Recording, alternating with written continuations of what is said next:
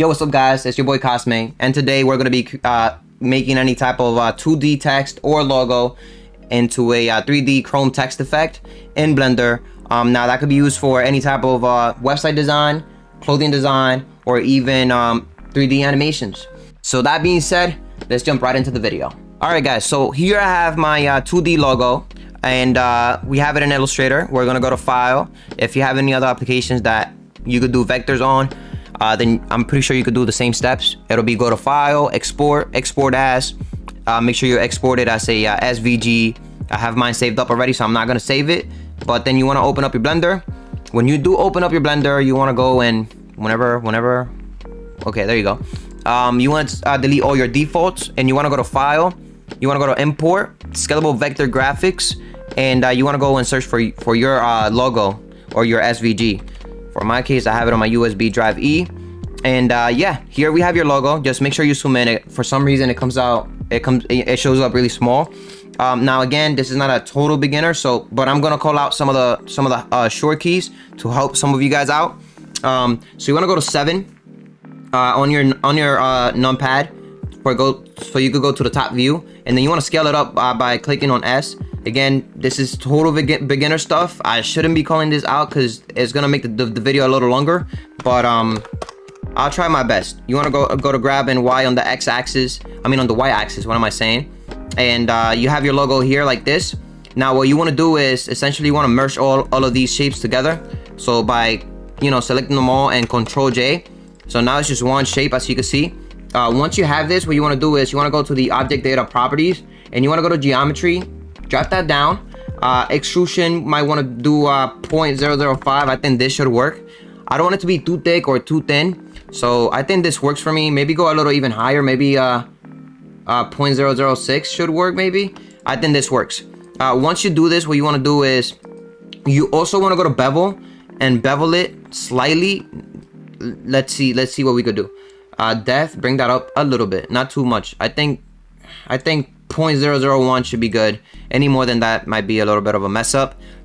So now once you have this, what you want to do is you want to right click, convert to a mesh, and you want to go to the modifiers, add a modifier, and we're gonna do a quick remesh. And there's different ways you could do this, but I want to go to smooth. In smooth, you want to remove disconnected. Trust me, because if not, it's just not gonna work. And on the octree depth, what you want to do is, depending on how of a good computer and your components that you have, you don't want to go higher than 9. Now, it all depends also on your logo and how many details your logo has. But honestly, I wouldn't go higher than 9 for this specific one. I'm gonna do 7. I think 8 works. But don't go any higher. I think it'll slow down your computer drastically. Once you do this, you want to go click on this drop down, apply the mesh, and now you want to go to sculpting. Now in sculpting, what you could do is you want to go to materials so you can see a little bit more what you're working on, and you want to click on this smooth brush. And what you could do now is you could nicely go and smooth out these edges so you don't have rough edges, and you could do one at a time like so. It is going to take some time, so I'm going to speed this whole process up, and then once I'm done, I will get back to you guys. All right, so once you do the front side, make sure you do the back side as well. And everything should be looking like this, a little bit more smooth and roundish, so that when you do add that chrome material, it'll do justice. It'll look super nice. So once we have this, what you want to do now is you want to add a nice HDRI. Those could be found on Google. Just search up HDRI for free. You'll find many websites. Download one. Once you do download it, you want to go to the world properties. You want to go and click on this yellow dot, and you want to go to environment texture. And once you click on that, you want to go and click open, go to your downloads and search up for EXR. That's usually the HDRI format. And once you have that, go and click on yours. For this specific one, I think I'm gonna go with this one right here. Where is it? Right here. I'm gonna go with this one. You want to go to the render viewport, and you want to go to materials down here. You want to click use nodes.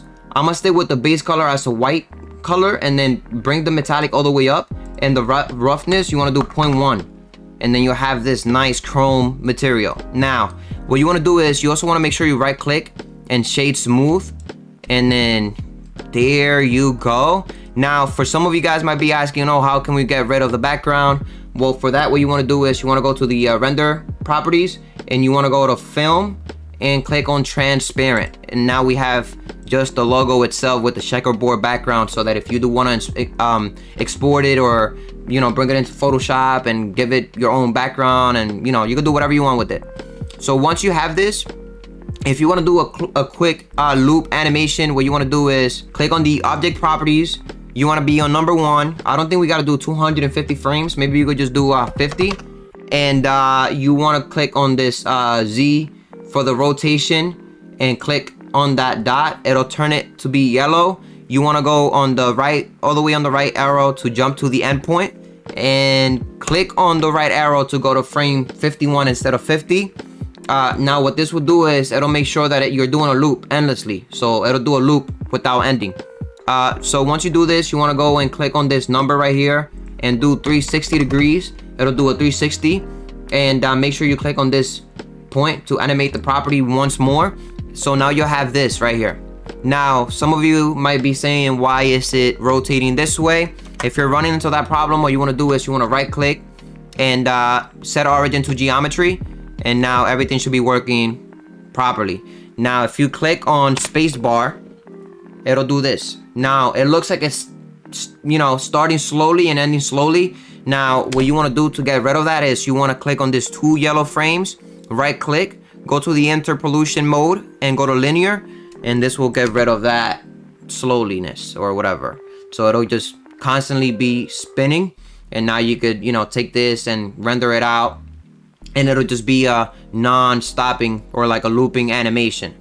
Now once you have, if you've gotten this far, you're pretty much done. You could export it this way, or you could play a little bit with what we call the render property. So you could do ambient occlusion, bloom, screen space, motion blur, and I also like to go to color management and the look. I like to have a very high contrast, and you could also go and add a light, area light, grab for G for grab, Z to go and bring it all the way up like so. Scale it up a little bit, and on the power, maybe do 100, and you'll get this nice glow effect that I so much love, and it just gives it a better look. What you could do for that as well is you could shift D to duplicate it on the Z axis, and then you want to what do you want to do? RY 180, and it'll bring it up. So now you have it all the way around the logo, and you could even change the color if you want to. So it doesn't necessarily have to be white. It could be purple and red, and you can play with it. So now you have this nice looping animation of your logo just spinning. Now there you can't really see much the glare, but that's because it's moving. But once you do render it out, you'll see the glare nicely. I think that's pretty much it for this tutorial. Again, it's not a total beginner. If you want to learn how to export animations so it works nicely, I'll do another tutorial just specifically on that. I just wanted to make this pretty quick, short, and simple. I hope you guys did enjoy this video. If you guys do like it, make sure to drop a like, comment, and even share it. And yeah, thank you guys for watching.